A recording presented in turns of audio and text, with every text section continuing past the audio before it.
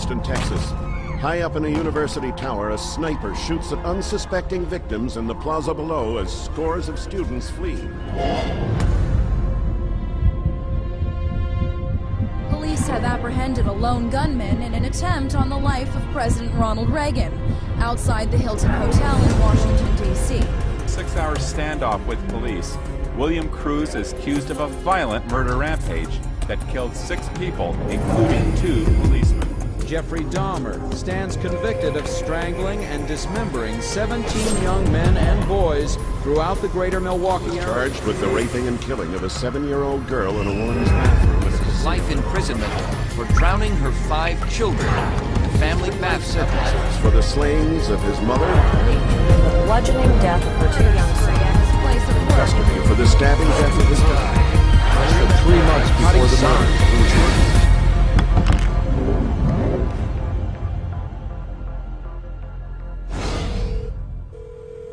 Police department? Yeah. I just killed my 2 daughters. Sir? Yeah. Tell me what happened. Okay, what's going on right now? I just freaked out and killed them. Are you on medication? Yeah. What kind of meds are you on, sir? I'm on antidepressants. I have to say, whenever I read in the newspaper of some violent act, one of the first questions I ask is, was the person on medications? Virginia Tech or the school shootings or the...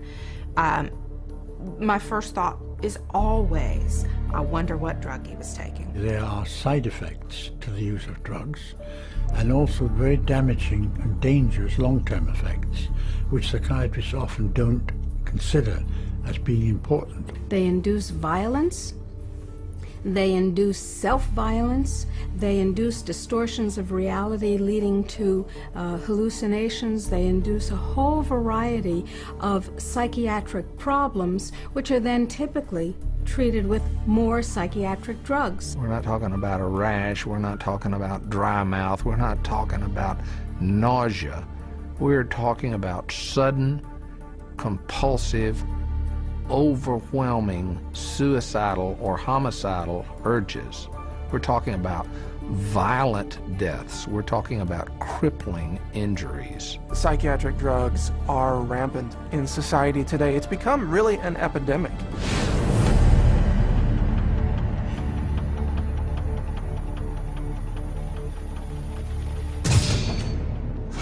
The first drug that they put him on, I did not like it. He had very bad reaction. He became a completely different person. He was very, as you would say, aggressive. He became obsessive compulsive, paranoid about bad guys, afraid of dying. He started sniffing his hand 20 to 30 times a minute, out of control rages. He couldn't think straight, he couldn't act straight.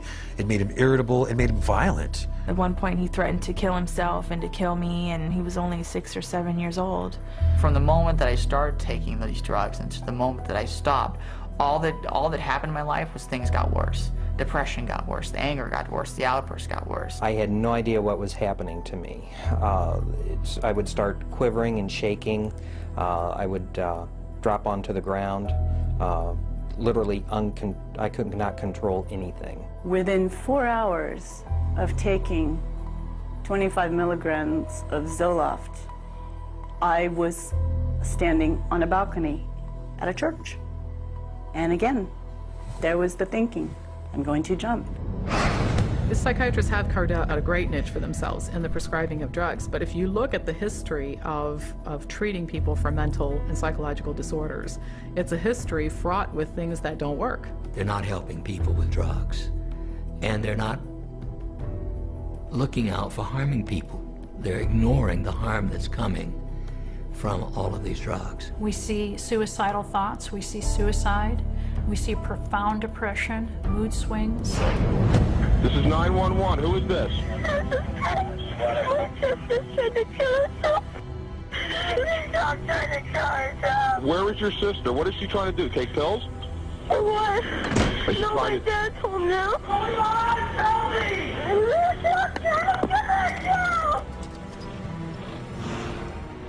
No, you're not going to die. No, you're not going to die. Oh, no!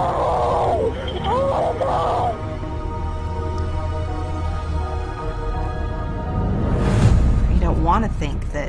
that a drug could affect someone's behavior in that way, but it does. It happens all the time. Suicide is just one in a long list of possible side effects of the medications that the doctors will seldom link to the medication, but instead blame it on the patient. What's the cause of death going to be written?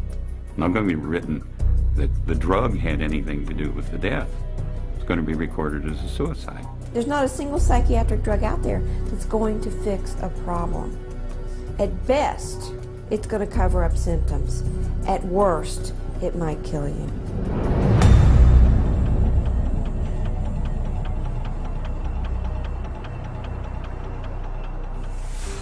She went to get the laundry, his laundry, which hangs from a hook in Matt's closet. And instead of finding the laundry, she found her son. By the time he died, he was really mutilating himself. He carved hate into his thigh. He had gone into his closet that night, tied a rope around his closet rod, put it around his neck, shut the light off, knelt down. I ran back to him and I touched his back and I says, "No, honey, he's cold, he's gone." I'm as certain as I can be that Celexa killed my daughter. I will always blame my son's death on psychiatric drugs.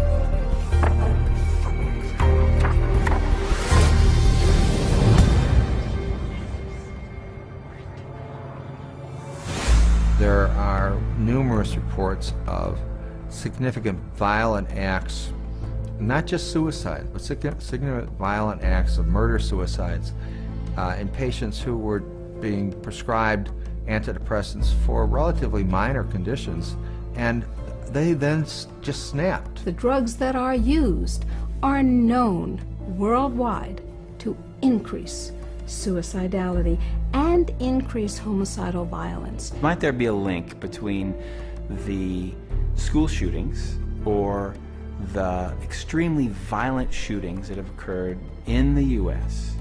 and the prescription of certain psychotropic medications?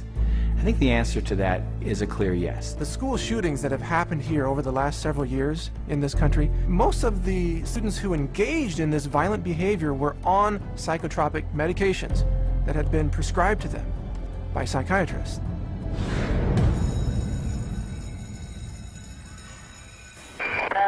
Where's your emergency? Student shot at Westside High School, Middle School. Been what? Student shot at Westside Middle School. Okay. Do you know who done the shooting? No, we do not. Okay. Like them everywhere. I was lucky I wasn't shot because I was the only one standing up. My friend Nate got shot in the shoulder. Oh my God, I can't believe this is happening. There's denied nothing like that happens here. No. You should be safe at school. It should be a safe place. It's horrible images that you never want to see again in your mind. And I was praying to God for someone to come help me. It wasn't just my boyfriend, he was my best friend. A nightmare. I didn't think he had.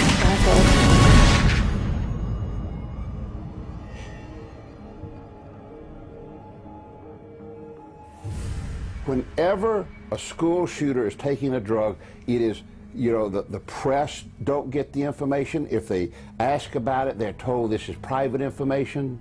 So the public is kept in the dark about the drugging of these kids that leads to this violence. You have to ask yourself, how much help can these drugs be to somebody if they start experiencing these side effects of extreme anxiety, a desire to kill themselves, desire to kill others? What kind of help is that for the person? Did you see these kinds of incidences in the 1960s or pre-1960?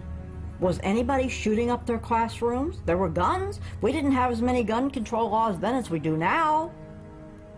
No, we didn't. So what's different? The psychotropic drugs, that's what's different.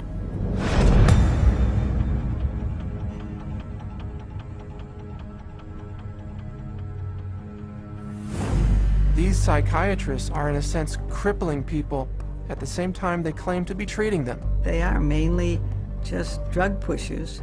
You go on this drug, if it doesn't help you can try this one, and if that doesn't work, you can try this one. This is one incredible money-generating machine when this is your approach to treating people. It's about making money. It's not about getting people better or helping people in a service industry or helping people feel well. More than anything else, even more horrific than all the lives lost as a result of this callous profit-seeking, is the notion that our country is being destroyed. What we see in the homicides and the suicides is only the tip of the iceberg compared to exactly what's happening to people out there. How many deaths have to occur before the public wakes up? Wake up. Wake up before it's too late.